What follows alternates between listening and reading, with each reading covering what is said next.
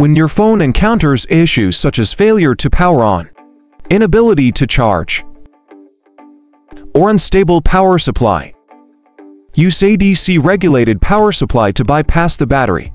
This ensures stable power supply, allowing the phone to boot up and enabling you to diagnose potential circuit board issues such as short circuits or damage. Here are the 5 steps to correctly use a DC-regulated power supply. Turn on the power supply and adjust the required parameters to the desired level. This is the switch between 5 amps and 1 amps current. Switch between output and test functions. This is the voltage adjustment knob.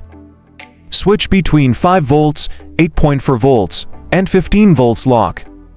Output interface for 9 volts round hole, 5 volts, 2 amps USB output interface.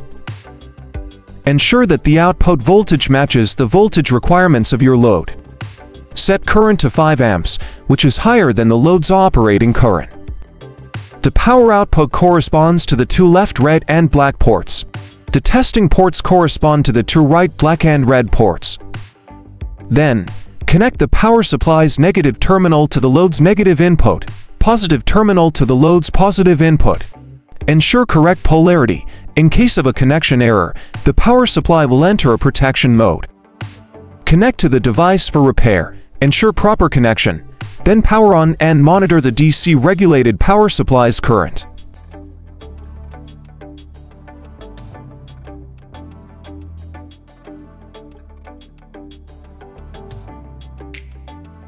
To power off, reduce the voltage to 0 and turn off the power supply.